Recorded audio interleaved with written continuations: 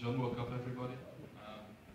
Patrick and I are going to talk about from dev to ops, DevOps. I'm going to have Patrick introduce himself. Hi, I'm Patrick. I do some consultancy work, and a few years ago I got so upset with going into enterprise devs not working with operations. So that got me going with DevOps. So, I'm Kris, and you can Google me.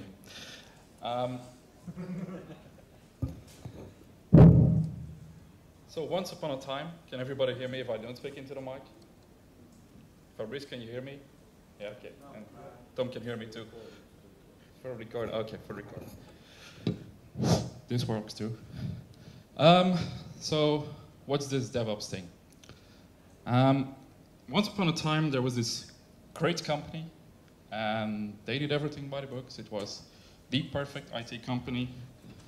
They had a lot of qualified people, a lot of people who actually knew what to do, like you guys in the audience. They were the expert on everything. And the developers wrote code, they wrote code, they wrote code. And when the deadline was coming up, they just threw a towel over the edge. So things changed between devs and ops. They didn't like each other. They started fighting, actually slaying each other. And well, the ops said, what have you given us? We need some detail. We need some, does this need a database? How do you monitor this? What's the configuration look like? What kind of server do you want to deploy this on actually? And well, the reply was, it's urgent.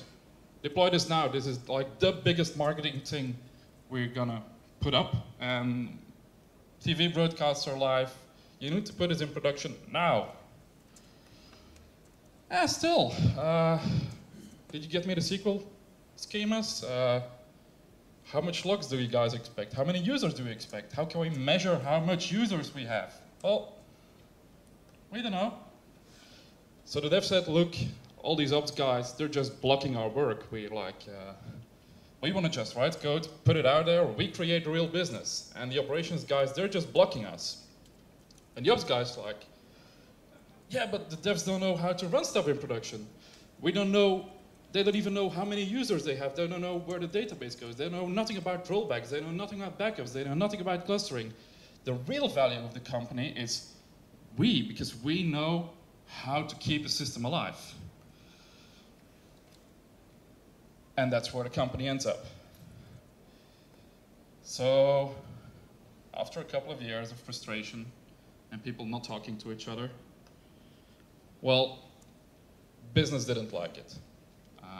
It's always the same fight.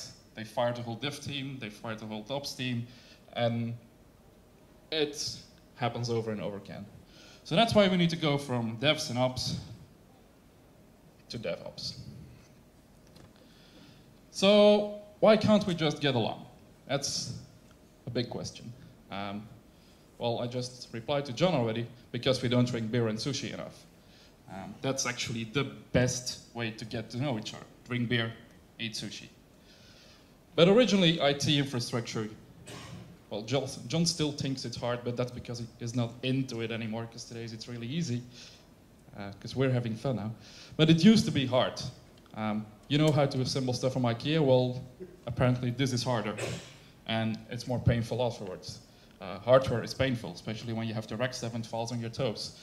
And devs don't see that. So operations were like, we were going. We were sometimes, we need to do something, we jump. We don't do it quick enough. But the dev said, look, you just should deploy this and listen to us when we do it. And well, operations didn't like that. So each time when they had to put something in production, they were like, oh, slow down. Let's do this next week. We don't have time, it's Friday evening. How do you solve this? Well, infrastructure became more flexible. Rather than having to rack a machine first, putting it into the data center, We now have a zillion machines there, and we just use virtualization to actually deploy stuff. Patrick found out about Xen dying last year. Cool. I didn't find the tombstone yet. Amazon still didn't die, so. And with that virtualization and cloud, we actually, rather than having to manage 10 machines, we ended up having to manage 1,000 machines. And they're not all dead yet, but as this is a vampire team. Which means that today we have to manage infrastructure as code. And we cannot manage one machine by machine anymore. We have to automate stuff so that everything goes faster, faster, and faster. Looking at code, and John actually said, look, this is a Tomcat example. If you want to do a Tomcat, this is how you can do it. You'll first define package it requires, you then define which files it requires, and well, I need 4 or 5 more screens, but this is code. This is how you will tell a machine to do stuff rather than have stuff done yourself. And then you get a really flexible and agile infrastructure. An infrastructure that really isn't doing what it's supposed to do, but it does what's more. And with infrastructure as code, you can actually rebuild your infrastructure. You can throw any machine out of the 10th floor of a building and be up and running in no time again. People have heard me say that before. You can build your infrastructure from scratch because everything is code. It's not manual work. It's not reading somebody's wiki top down and trying to figure out what's going on. It's code. We can version our infrastructure. If we want to, we can go back to the previous version because it's just a new build of a platform. And we can actually use version control the way it should be, not by putting different tags into the files. And then the next thing you end up is having actual applications which you need to talk to in order to automate them. There's still a lot of work we need to do there because not all equipment has an API yet, but the next step will be that we talk to devices and we configure them using code, using their API. So everything is automated, right? You don't need us anymore. You don't need the operations guys anymore, right? Nah, of course not, because still things break and you need to control what's going on. You need to be able to predefine what's going on, and somebody still has to write the code. But it's more than automation. It's also about how far can you go and testing if everything you are automating is going right. If you can test everything, you can also see where it breaks. You have to measure what's going on, and you have to measure how fast things will break. So it's not about just automating, it's also measuring it, validating what you've done, and trying to build an infrastructure that is fully automated and tested. Which means that because you use version control, you can roll back. You can roll forward, you can roll back, like the horse. And you can predict what happens. You can know how much colors are gonna come out, and you can know how many you'll see. Because with an automated infrastructure, things will go much smoother than without it. So, brings us to how to tell it to the devs. Maybe a quick show of hands. Who is mainly doing development as his day job? A few people. And who's operations main job? And who's doing both? Okay. Well, Kris explained a lot of the automation stuff and making things reproducible. If you've been doing agile development for a few years, that's not something new. It's something within the software world that I've been trying to solve for a number of years now. But now that we have the agile infrastructure, something strange happened. Okay, let's skip a few slides.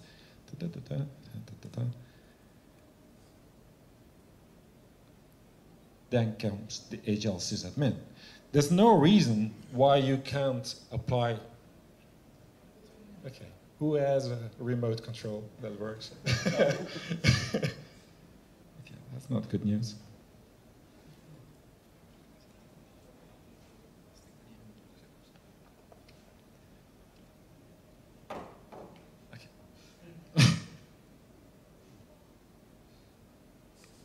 Okay, the agile sysadmin. Within agile development, we usually work with a backlog. All the things you have to do, you put it into one large list. There may be a large task and small tasks, but the idea is that you start with the things that are most important to the business. To estimate how much work things are in the backlog or specific task, they use a concept called planning poker, where they sit together with a bunch of people to decide how long it takes. So it's not one person saying, okay, to put that server into live, it takes me 1 day to put the server on. There's probably some guys from the storage, there's some guys from the network who also have to be in that planning to see how much work it actually is. And by doing a consensus and multiple people having a look at the same problem, you will get a far better estimate on how long it takes.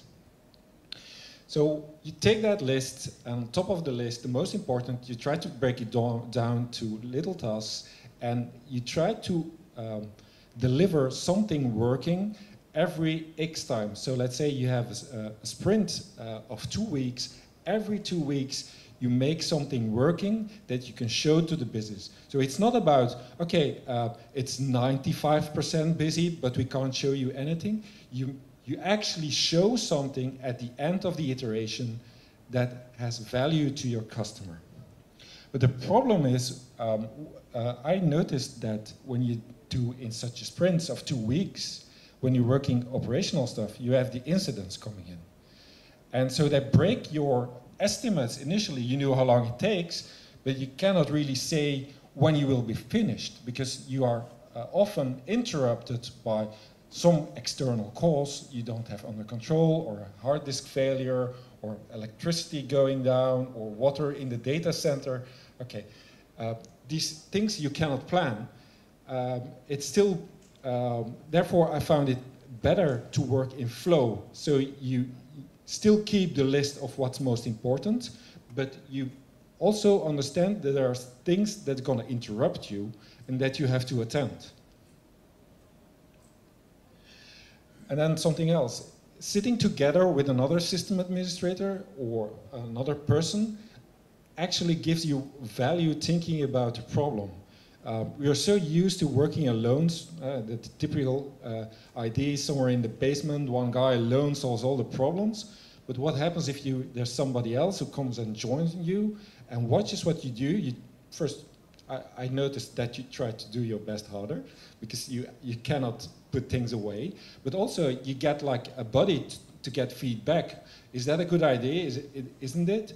And you learn from each other. It's a great way of leveling expertise between people in a team too. Another way is visualizing the work you have to do. Kanban is a very broad idea, but one of the things it does very well is that you put on a wall a board of all the tasks you have to do. Probably you're already doing it with some kind of whiteboard and things. But the great thing, people can come into your room and they can see how much work there is to do. So if the next one comes in and says, yeah, you need to deploy it now, you can see, oh, this is all the stuff you have to do. And you have to negotiate what's important, and you can't do that if you don't have that list and you can't see it. So it gives like a better way of explaining why he can't get things not immediately done. The flow of getting things from the backlog to the to-do and the test and production, another important concept is that might be that you limit the number of tasks in each phase. So you might have, well, first of all, if you see a bottleneck in your process, it's probably gonna hang a lot of these tasks somewhere at a certain stage. So you will see that there's a problem in that area. Let's say it could be that you don't have testers enough, or that too many applications come in the test phase at the same time. So therefore, you limit the number of tasks that you start on and that go from one phase to the other, instead of having all tasks in a hanging state not being able to deliver. It gets you in a kind of deadlock if you put too many tasks in a certain area. And another problem I found out, similar to in the development world, is that in the developers, you have the testers, the developers, the people doing the UI stuff, the database guy. Well, we need to get all the people within ops also aligned, like system administrators and the storage security and the network, because they're all involved in the same process. And it's another silo, we're going to talk about that later, but within the operations, they're often split up in different groups with different cultures. So it's a problem you probably have to overcome if you actually want to deliver in a better way. But like I said, agile developers, they know all that. So what's new to them? We can all become developers now. So I gave that talk a few weeks ago, and they actually said, you know, we as a dev, we can just now rebuild the whole virtual machine and ship it. So we don't have to talk to the operations guys. It's like a bit like John said, self-servicing in a way that they would think of, but they skipped on the important part, is that you still have to talk to each other, because the other one knows more about performance, about security, and so on. So it's like in development world, you haven't all become testers and UI people and database people. You still have to work together with people from different background expertise. And that's what actually becomes the thing. So you don't have to fear for a job. It's just when you automate things and you do stuff like that, it's just a way to get you addressing other things. It's not that they will just make you vanish as a role. You might get a new role and get involved in other stuff. But this is just automation we talked up until now. So it's probably going to help you a lot in making things reproducible, but it's only going to help so much in your actual real problem. So we go from there to the next level, saying we have those agile infrastructure that we can all do now. And within the development world, there's the concept of continuous integration with the concept of, if it's hard, do it more often. So they rebuild their software over and over and over again. And that gives them more confidence. So now that we have infrastructure as code, we can actually try to do something similar as the developers did, because they have the cycle of going from dev to test with their tests. And if the test fails, it comes back to dev. If the test succeeds, it goes to the next stage. But there's no reason, okay, we all have to make these environments the same, of course, and software only brings value in production. But the main idea is that you can start up with a parallel build just for your infrastructure that you can start aligning with your software build. Like John said, the company rebuilding their whole infrastructure over and over again, they're just aligning. When a new software release comes up, they combine it with a new infrastructure release and just put it out as a global thing. Kris is going to talk tomorrow about shipping or creating virtual appliances. It's something similar. The software on the application and the infrastructure layer as a whole that you rebuilt over and over again.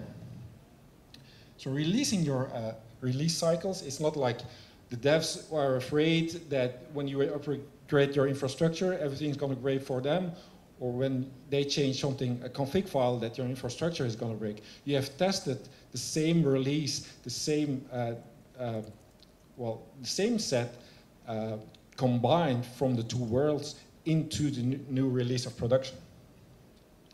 So doing that multiple times over and over again gets you into the idea of continuous delivery. Of course, there's some companies who can do that 50 times a day, 20 times a day. It's not about the actual number. It's about you thinking that you can improve the number of changes and the number of things you can do over and over again. So the actual value can be like 10 days because of regulations or some manual process you have to take into account. But it's getting to the most efficient and the fastest in your world that's important. So that's about the continuous delivery. We haven't solved all problems, of course. How to package things, that's usually a debate. We bundle a war file in the Java world? Do we make like a package for that or not? It keeps on going over again. We have the Ruby gems. Do we create a package for that? Yeah, there's still a debate going on that. Who gets the root access? It's about trust, of course. Everybody, in my idea, can get the root access, but do they need it? Maybe you can just expose log files or information to developers or other people in your company so that they don't have to ask your help to view it, or that you're not the almighty guy that has all the power. But exposing is a kind of like, again, the self-servicing idea of whatever they need, information to do their job well, you start to expose them. You make sudo or whatever access, and you make sure they have everything they need. Another thing I seem to find is that when you actually hit problems, developers say, oh, everything is in the log file. Yeah, it's a debug log file, but it doesn't, yeah, you can probably augment from warning to debug level, but it usually doesn't tell me much from what I need to have in case of the problem. It will help solve your problem if it's in the code, but maybe you have to also see like other dump information about the number of threads it's running and things like that. Things you don't really care in the developer, but you will need into the operational world. So it's also something you need to be aware that these two worlds are merging together. So, like I said, the delivery is the flow and the cycle time. How many times can you go, and getting that into a steady flow and make it repeatable, that's an important topic. It's not like I can rebuild my infrastructure. No, I can redeploy, I can get something changed, and I do it over and over again. Another tool that helps in that is that when you have your workflow, the business gets a new ID, then it goes off to the analyst, then it goes to the dev, then it goes to the next one. Is that when you start plotting that whole workflow visually, you can try to discuss that with the people and trying to optimize parts. So maybe you're used to having, okay, we need to send this for confirmation to the security guy, and if he's on holiday, we have to wait for 2 weeks, then he come back. Maybe you can think of cases where you can bypass that. Let's say it's a standard change and you make a kind of things that you know the decision is going to be like this. So it's like these kind of small optimizations to your process that can actually bring you a better way of working and reducing your cycle time to get things to production. Waste. When you're doing a lot of work, we all know like, oh, we need to write a document because somebody will end up reading it. Well, really, you have to question if it really brings any value, and it's not something that lies into a closet. I know it's a thin line because what looks like value to you might not be value to somebody else. Somebody else might have to create a report or do some other stuff. So you have to minimize the waste that you're actually doing in your process. So it's very close to the lean thinking idea of reducing anything that you're overproducing. It's a waste of energy. This is not about not being able or to fail. It's just that you have to allow no defects. The problem is if you have a defect, I hope you actually are able to stop the process you're working in. What I see often happening is that there's a huge problem coming up in production, but the devs keep on working on their new release. So it's, okay, what's important? Do we actually stop working on the new release and fix that bug because it's more important? It's a thin line, but we all know that when you fix things in the beginning of the process, it doesn't have the impact of running in production. So it's much, much cheaper to fix things at the source of the problem and in the beginning than doing it live when you have like 10,000 users coming in, and with all the pressure and all the overtime.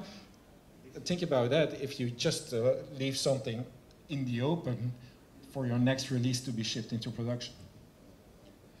So we said about continuous delivery, but the way we think about things is actually how can we keep on improving ourselves on a tool side, on a way to work together, on actually having a better life again. And for that, we need to overcome an even bigger pain. We need to overcome that we can't really work together at the management level decision. By that, I mean that you can do it on the grassroots, and you probably on a continuous integration, you probably are discussing things on a technical ID, but you have to go up a level to discuss things and overcome what's important. Traditional management styles, in my opinion at least, they focused very much on the individual, what I call the individual parts of the thing they're addressing. Devs that try to optimize their worldview, like they have their customers, they have to write their software and the businesses. And the ops, they're trying to optimize like infrastructure. We don't have to want to buy too much of it. We don't want to get more tickets in the incidents and so on. And what the result of that is that just like, I don't know if you're familiar with the term, but not in my backyard. So everything can happen and every problem can happen, but we hope it's the other one's world. So we tend to optimize our own world and just make the things we don't want happen in the other world,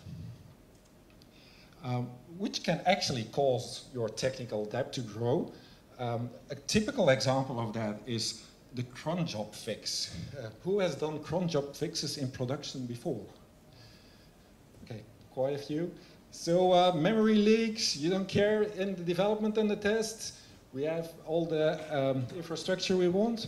Yeah, but then you deploy it and you have to fix it. Log files that keep on growing, yeah, cron job fix. So these things of mentality is that when you are coding an app, you have to take into account things that will fail or have another ID production. So like somebody said, I think it was Korzybski or something, the map is not the territory. It's not the world you see that is the actual world.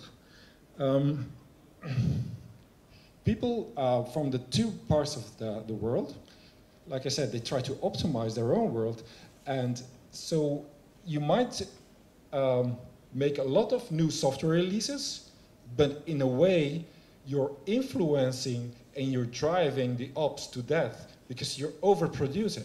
So you put a low pressure on your world, but the high pressure is on the other world. So you have to rethink in your whole step what you're doing, how you influence the global flow through the two worlds and not in your own world.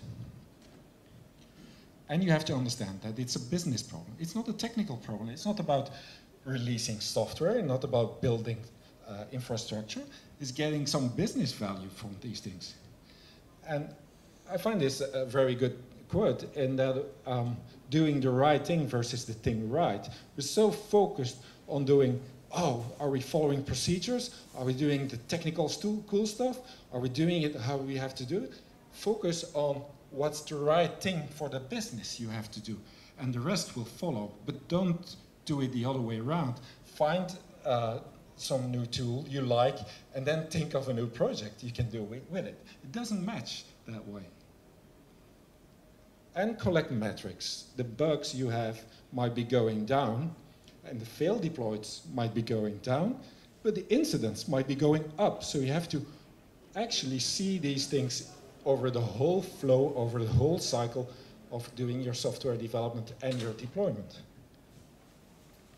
So whenever you have to decide what gets priority, whether it's the new project going or product going into production, or it's fixing the incident, it's a tough call. The same thing is, are we going to go for another functional feature, or are we addressing something like a security bug or a performance issue? From a technical kind of perspective, you can't really decide. You have to relate it to the business value, and that's your job. Your job is A, of course, to do the technical stuff that you're used to doing, but to also explain the risks and what can happen and will happen to the business. And that's something I often see not happening, is that they just say, oh, you know, we just have to have this new infrastructure. Okay, how does it help me get this business going? How much risk does it reduce? How much value can I win for that? So when you explain these things to the business, you have to advise them, but you also have to accept their decision. Okay, you can think that they're never able to decide for themselves. At least you gave the input. I compare it with when you build a house. There's probably going to be an interior designer saying, oh, you have to do this and that's great. But it's your decision as a business owner who says, well, I go for that or I don't go for that. And you have to comply with that as a person. Because I've seen so many times happening, oh, we need more infrastructure, we need newer stuff. But if the budget and the outweighing for new functionality and new features and infrastructure, it needs to be balanced. And when you look at things from only one side, you cannot get that balanced view. So you have to, of course, explain it to the business, and I hope you have a business owner who actually understands his business, because it doesn't really help if it doesn't, but at least your job is to advise him and to help him reach that decision. Okay. So, are we going to solve all the problems with DevOps? John thinks yes. No, we cannot solve everything. We can solve a lot, but still, we need to talk. We need to talk to the developers. We need to get involved way earlier in a project than today. And that brings us to the next thing. It's a team thing. It's a group of people who need to work together, and we need to change the culture. Some people tell DevOps is a job title. It's not. I tried to fool you guys already a couple of times with that, but it's not. So if you see some company hiring a DevOps, they're not doing it right. And there's going to be a lot of culture changes that we need to overcome. It's not just hardware and software. It's about deployment. It's about measurement. It's about how to automate things. Lots of operations environments don't use version control yet. The devs are doing that for the past decade. We need to learn from each other. And we need to learn from each other because basically we have the same customer. It's the business that we have to help. It's one shared goal we have to look into. It's the same business problem we have to solve. We're all looking for blood, right? So why do we only get together in the war rooms when things go wrong? Does anybody know? Who takes his developers or sysadmins out for dinner once in a while? Hey, one guy.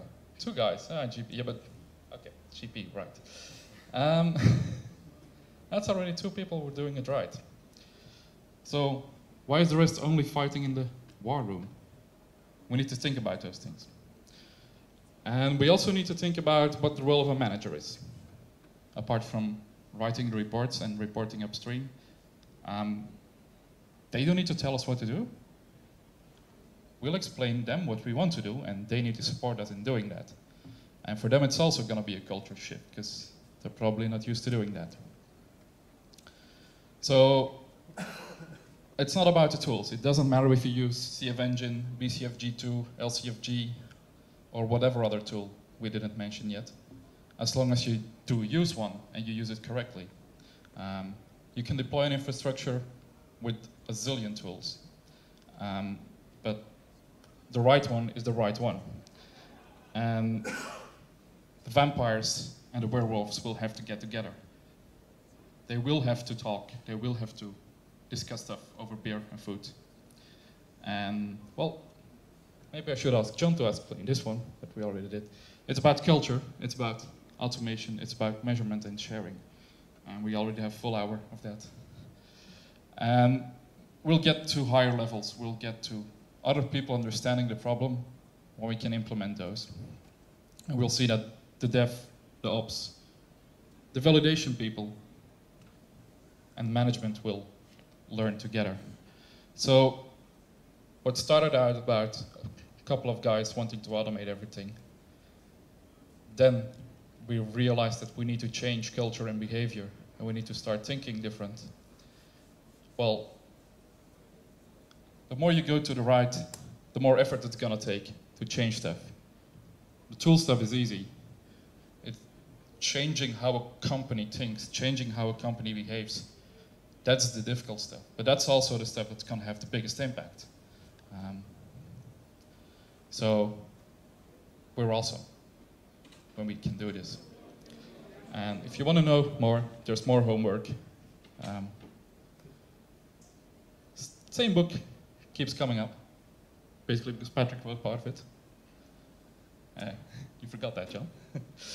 So homework, and here's where Patrick got the ideas for the slides. Yeah, it was a discussion on the mailing list cutting horror, so that's what we had.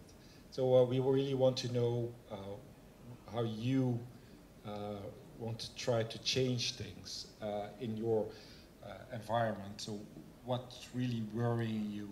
What stories do you want to come out? Because it's the sharing, the stories that actually makes this very worthwhile. And tell us about your world you live in and how you make it awesome. So this was our talk. Outside, your coffee. Okay.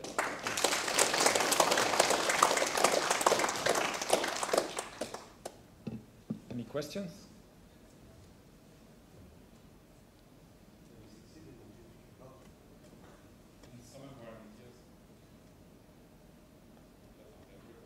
There's not a one-size-fits-all approach.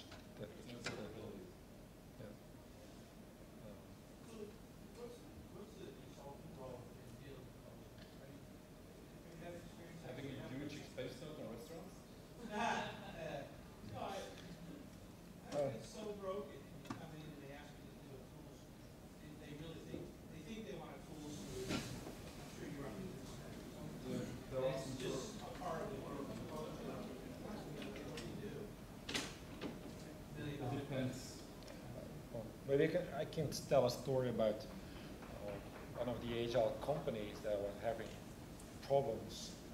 So they were like a team of 150 developers and were shoving all the time new things into operations. And they were feeling this cultural mismatch. So we started talking, and what I found out is that it wasn't about the tools, the way to work together, it wasn't about people discussing things. At that time, it was a problem because the two management roles of each department, they couldn't get along. So they each had their own budget, and they tried to allocate their own perspective in those two parts. And the only thing I can do from a consultancy perspective is expose that problem. But I couldn't get to, let's say, the level above and say, okay, these two guys need to work together. So that's the only thing I can do at that time.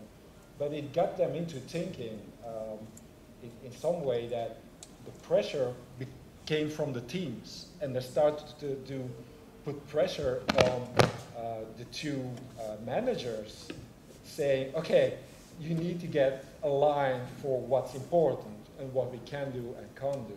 So that's something from my experience in going in as a consultancy, because, well, sometimes they say some outsider, it's easier for somebody outside to expose and tell the problem, while you're internal, you have the internal politics.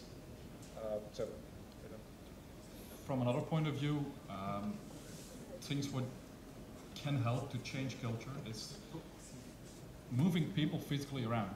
What you see today is that there's the dev guys, there's the ops guys, there's the DBAs, security people are in that corner, or even on different floors, different buildings. And even moving one guy out of his comfort zone, moving a dev into an ops zone, moving an ops guy into a development zone, it's going to get them started talking, and it's going to change the way they think about stuff. Or even having a flexible desk, like I sit there on Monday, there on Tuesday, there on Wednesday. Different people to chat with, different impressions you get, and that's easy to change.